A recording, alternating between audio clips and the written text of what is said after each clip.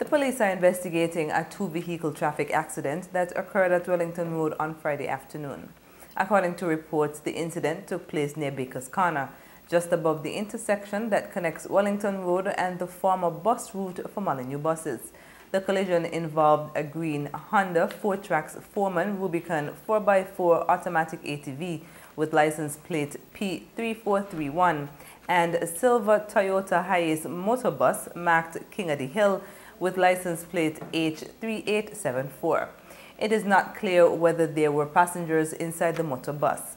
The condition of the bus driver is also unknown. ZIZ understands that two unidentified males were injured during the incident. Both men were traveling on the ATV and had to be transported via ambulance to the Joseph and France General Hospital for treatment. The cause of the accident is still unclear, but we will provide more information when it becomes available.